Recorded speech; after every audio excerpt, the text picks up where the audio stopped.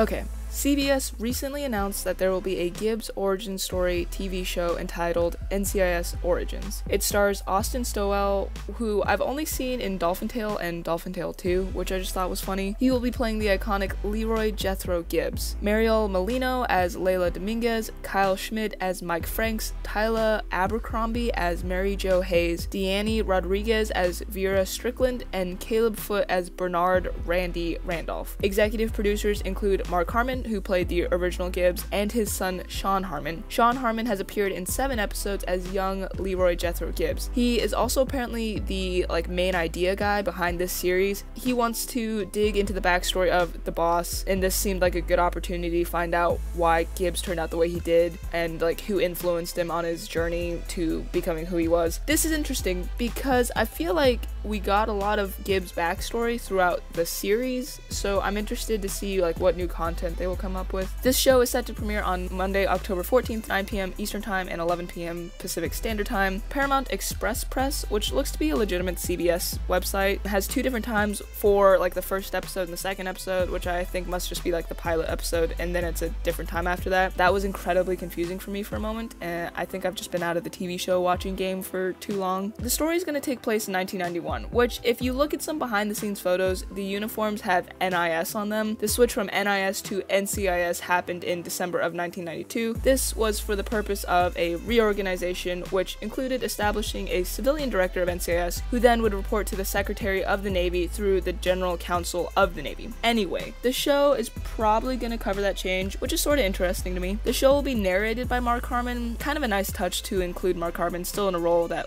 really changed his life. Gibbs at this point is a newly minted special agent at the fledgling NCIS Camp Pendleton office. Here is where he will, quote, forge his place on a gritty ragtag team led by NCIS legend Mike Franks. Of course, we know Mike Franks from the original NCIS show. I guess I am interested in seeing more of his story and Gibbs' story from previous years. The premiere episode will apparently have happened after losing Shannon and his daughter Kelly, who was apparently played by Mary Mouser. I did not know that. With that being said, I fear that there will be a romantic interest pushed between these two. If it really is a moment to see Gibbs mourn the loss of his wife and child, I do not need a romantic interest immediately. Great stories can still exist without a romantic interest, at least in the beginning.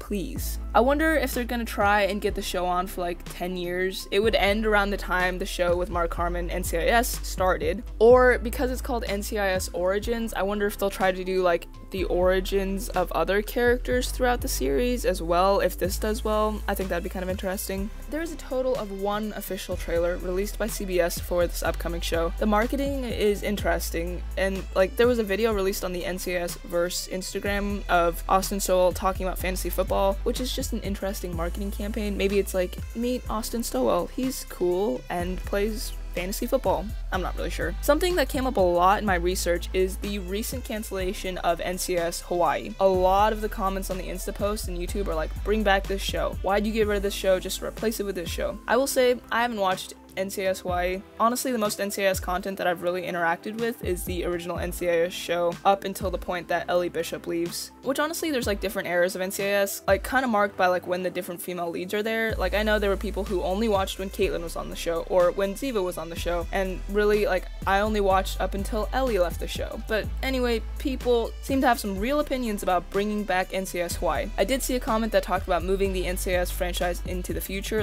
moving it forward rather than looking back, which I understand. When I first saw this TV show, I was like, what are we going to cover that we didn't cover in the 20 years that Gibbs was on the show? People are complaining about the casting. I'm not super bothered by that. Honestly, I enjoyed Solo, a Star Wars story, and a lot of people had similar complaints about casting and that kind of thing. So if there's a new enough and a good enough story here, I'll watch it, sure, and I'll enjoy it. It's a little bit hard for me to see the relevance of the show at this point, but I guess I look forward to the show proving me wrong. Let me know what you think about this upcoming show in the comments, and I'll see you in the next video.